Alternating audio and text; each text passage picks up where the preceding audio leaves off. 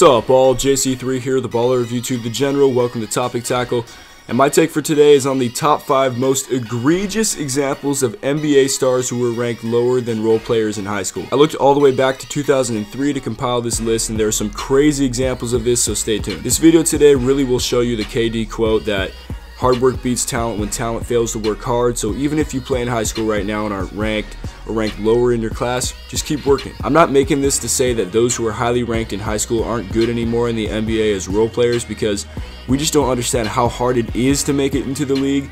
It's just to show that some exceeded expectations and made the jump over their competition to become NBA stars, and some didn't. If you enjoyed this video, give it a thumbs up and comment your feedback down below. I'm interested to hear what you have to say about this list. Coming in at 5 are number 3 ranked DeMarcus Cousins and number 2 ranked John Wall in the class of 2009. Their ratings were 1,000th of a point off, but Wall's .993 rating still fell 4,000ths of a point from the number 1 ranked player, Derek Favors. Wall and Cousins have a combined 7 All-Star appearances and have made 3 All-NBA teams in their careers. Favors has averaged 11.4 points per game and 7.2 rebounds per game in 7 seasons with no All-Star appearances. John Wall did leap in front of him in the 2010 NBA draft though, as he was selected 1st overall. Favors was 3rd and Cousins was 5th. Number 4 on the list goes to Rockets point guard Chris Paul, who was ranked 11th in the class of 2003. The 9-time All-Star, 9-time All-Defensive Team, 8-time All-NBA in 2005-06 Rookie of the Year, was ranked behind multiple NBA role players such as Leon Poe,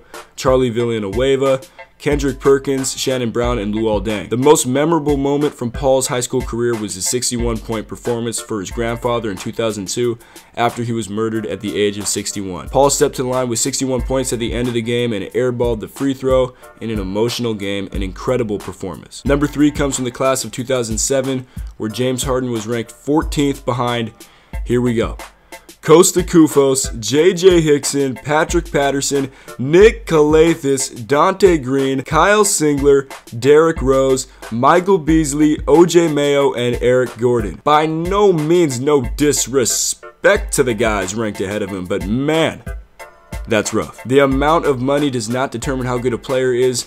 Look at Carmelo, but James Harden just signed a 4-year, $228 million extension, and none of those players have, so you get the point. Number 2 is a great example because it's right at the top of the rankings, the top 2 players in the class of 2010. Kyrie Irving came in at 2 with a .9992 rating, which fell just short of the number 1 ranked, second coming of Michael Jordan, the one and only Harrison Barnes, who was rated, wait for it, .9999.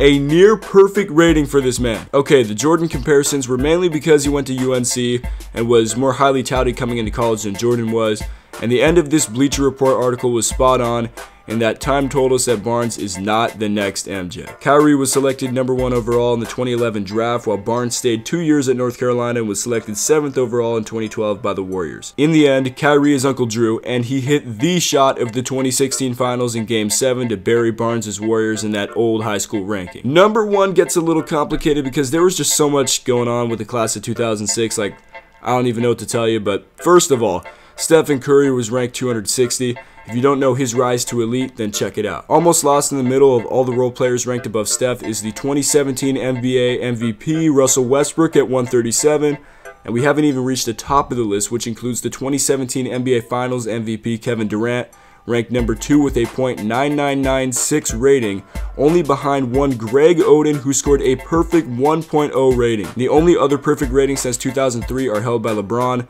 Dwight Howard, and Andrew Wiggins. The high school rating held to form as Durant was selected 2nd overall to the Supersonics in the 2007 NBA draft, and Oden went 1st to the Trailblazers. I'm not going to pile on Greg Oden, as he personally admits that he is the biggest bust in NBA history, and it's sad, man, his body just couldn't hold up.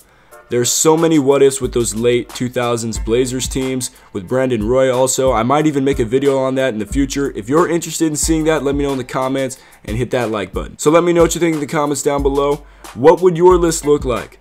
Remember to subscribe, like, and leave your feedback in the comments down below, and we'll be back with more Topic Tackle soon. JC3, out!